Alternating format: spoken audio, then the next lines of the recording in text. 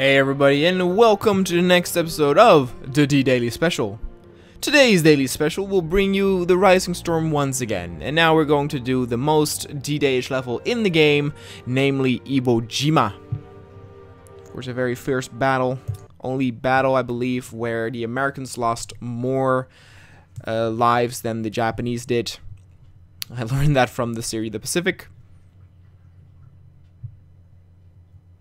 Let me know if you know any cool Pacific D-Day-ish maps out there. Of course, Pearl Harbor, attacks on Pearl Harbor might come to mind. Is kind of D-Day-ish in terms of feeling. You may ask, oh, only 3 attack points this time. But you know what? That don't matter at all. I don't hate the enemy, but every one of them I kill saves one of you. So go take them down so we can all get back home. Here we go. Oh god. Let's go, let's go, let's go.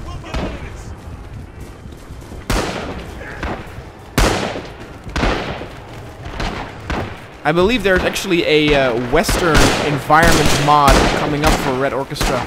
Hopefully that will have a Normandy D-Day mission. Oh god! Jesus! Where's the point? 20 meters. You're going, Chuck and Dan.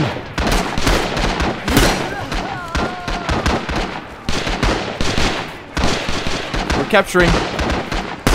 That's not a Japanese person. That is, though. Okay, next point. Here we go. Keep going up that hill.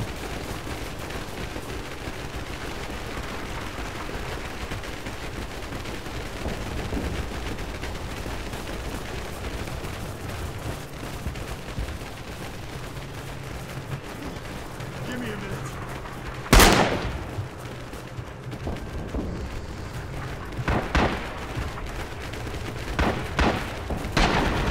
Meters. Oh god. Be careful, guys.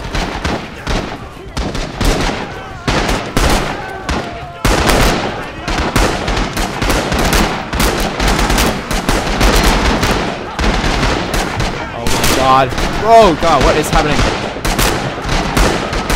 Shoot them! Got him. Got him. Capturing.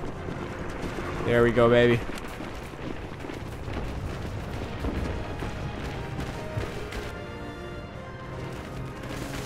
Alright, already the last one.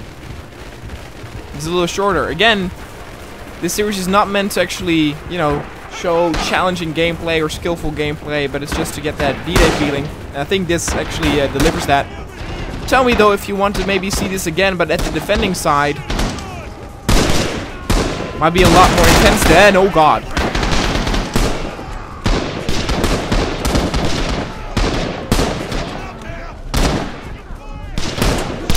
Oh shit, gotta reload. Somebody help me. Ah!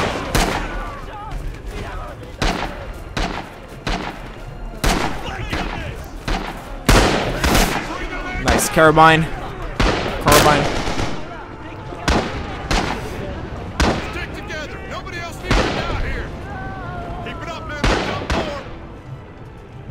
And we captured it. US and Japanese switching sides. Alright, that was short but sweet, I hope. Anyway, let me know any maps, mods out there that have a D-Day-ish feeling or D-Day scenario in the comments down below. I will see you guys during the next episode of the D-Daily Special.